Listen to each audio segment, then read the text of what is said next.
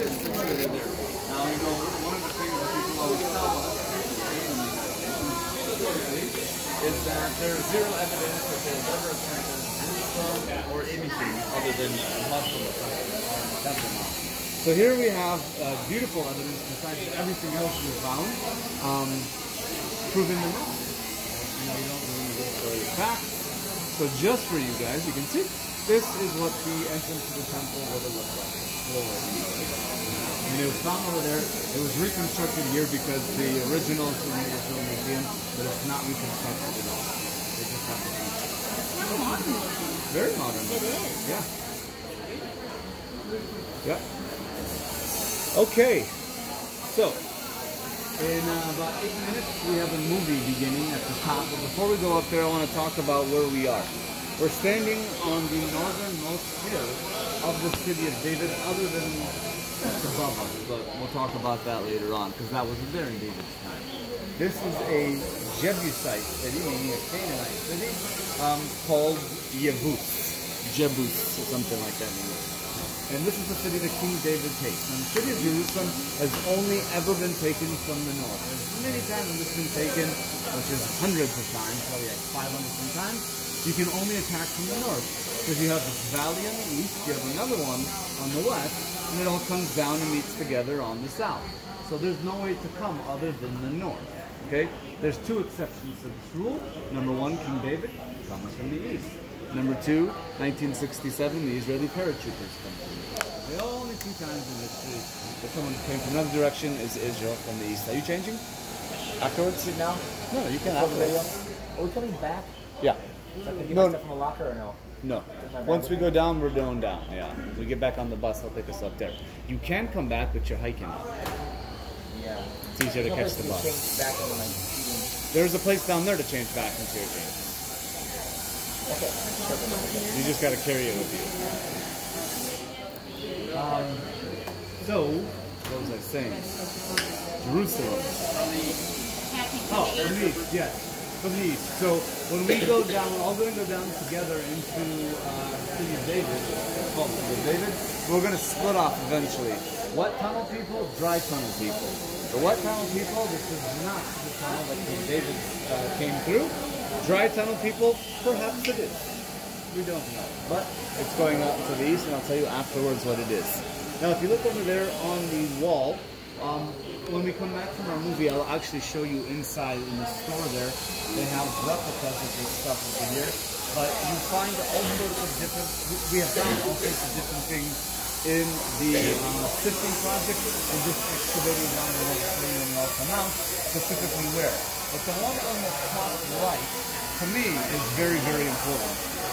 And the reason why is it's a golden bell, not very specific. But if you read in the Bible, there's only one person that has a golden bell that is shaped like a pomegranate. It's supposed to look like a pomegranate. And this is the high priest. This is part of his garment. And up until we found that, we had it completely wrong. Because the Bible, remember, in Hebrew, one sentence can mean many different things. So it says, a pomegranate and a bell, a pomegranate and a bell. So we thought pomegranate, bell, all the way around. And then we found this, and then we went back and we said, oh, it's a pomegranate, it's a bell in a pomegranate. What it was is a bell in a pomegranate. Bell in a pomegranate. Inside this golden bell, a pomegranate is a little bell.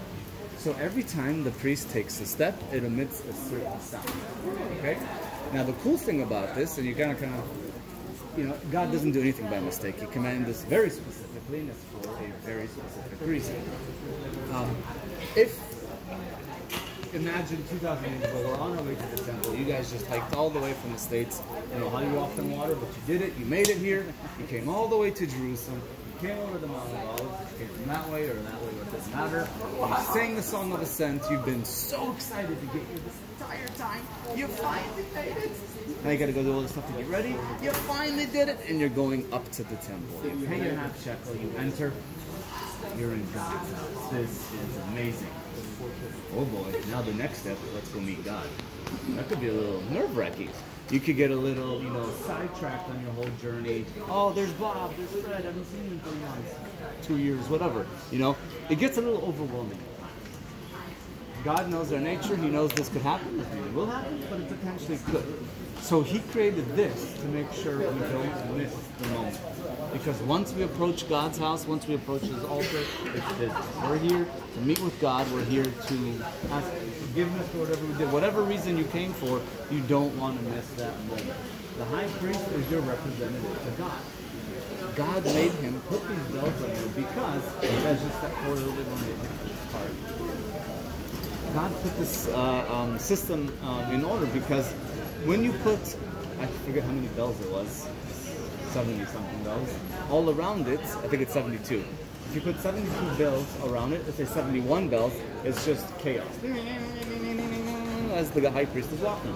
But if you do the exact number, whatever it is that God told him to do, it makes a sound that was studied by a sound expert, whatever that's called, from the Haifa University, the Technion it's called.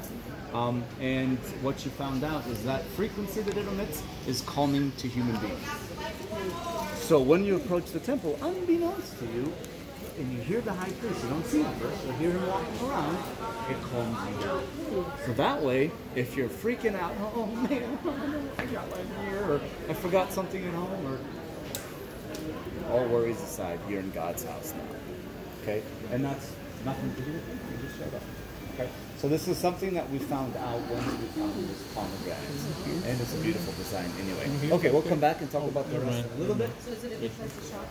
Yeah, this is a great shop. This shop is a one-off shop. You won't find this anywhere else. Okay? If you want to buy it. Do that.